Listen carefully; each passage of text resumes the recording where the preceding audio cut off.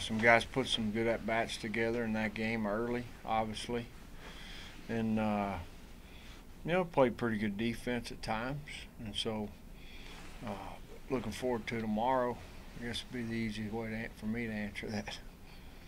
Little had a stretch where he reached 7 times in 8 plate appearances. And Gabe Holt had a stretch where he reached 6 times in 8 plate appearances. What do you think of those? I didn't know that, but those guys can do that. Those guys, good offensive players, when they're getting their pitch and they're separating balls and strikes, they can cause a lot of problems. And both of them can swing the bat a little bit. Both of them can run, and it's going to be fun to watch those guys when they do that. Coach, started off today 9-1 in the second game, and then 3-0 in the first 3 games of the year. Has that been something you've been stressing as far as fast starts go and really trying to set the tone early? We really talk about playing today and showing up each day and preparing and prepare the best you can, embrace the opportunity you have in front of you that day, and count all that up when there's a time to count all that up. Right now, talking about get some rest, get some food in you, and get ready to go tomorrow and put the work in and get ready to play. What happened with Gingrich? I had some discomfort, and felt like it was the right thing to do to get him out of there. Where was he feeling it? In his arm. Yeah. I would say probably in the elbow area. Okay. Is that how big a concern is that for considering his value to your importance to your team? It's a concern. It's a concern because he's such a competitor and he wants to pitch. I mean, Dylan did a great job coming in and pitching, after that. And we're fortunate we've got arms as far as that goes. It'll create an opportunity for other people. And but you want what's best for Gingrich. Put himself in a really good position this year, and you want him to be able to go pitch for these guys. But you don't know enough. You have to say. No, we really don't know anything other than just trying to take care of him. Is it anything that would call for an MRI or anything? Or when a guy can pitch like that and they feel something, absolutely. Easiest way to answer that. How do you think John pitched today?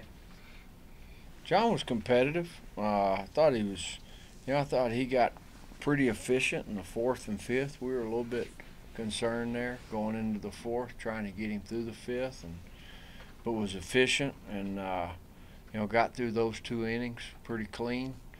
And he located 3 pitches for strikes, and he's always going to compete. And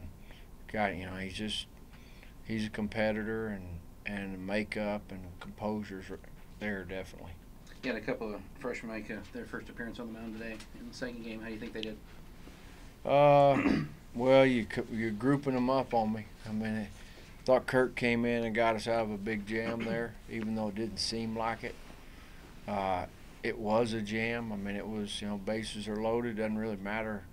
You're trying to put up zeros every inning, trying to do the best you can. And I thought Kurt pitched really well. I thought Richard has really good stuff, just needs to trust the stuff, trust his body, go do what he's always done, which is just, fill up the strike zone. The first inning of the second game where you hit the 4 home runs, were you worried about your bullpen getting tired with all the jumping up? Yeah, that could be a concern there, that's for sure. You're not going to see that every day, that's for sure. But the neat thing about baseball is every time you come to the ballpark, you're going to see something new usually. And that was something new, obviously. Guys swung the bat good, took advantage of, some pitches in the middle of the plate, put some good swings on. You also had some of those were opposite, 3 of those opposite field home runs. You'd have to help me out, like who hit them. I know Grant hit the first one, and I know Cam hit one, and then Michael hit one. So yeah, 2 of the first 3 definitely were. And then who got in the act after that? Oh, Gabe was the first one. Yeah, so 2 of them were pull side, 2 of them were oppo. There you go. You had your hitters had a combined 14 walks for the day. Did you feel like they were having good at bats? We- or We did have good at bats. I mean, and that's something we talk about quite a bit, separating balls and strikes and getting your pitch, and you know, if you got to take a walk, you got to take a walk, and they'll give us free passes. That's always a good thing, and you know, I thought it was a little bit better from yesterday for sure. what you think of Harper now? 3 innings with no hits. Thought he was I didn't know he didn't give up a hit, but I thought he was sharp. Thought he threw the ball well. Thought he executed pitches. Stuff was good. Fun to watch him pitch. You mentioned McMillan locating 3 pitches. He was working what, fastball, changeup? Breaking ball. Yeah. He's curved Call up it what you want. It's a hard breaking ball. I wouldn't call it a slider. Anything else? So with Stevens' issue, I mean, does that put a damper on the day for you? Does it put a damper on the Yeah. day? Well, yeah, absolutely. I mean, you definitely, you know, every one of these guys is in a different spot. And right now, you know, he's in a spot where we got to, you know, make sure we're doing what's best for Steven and take care of Steven.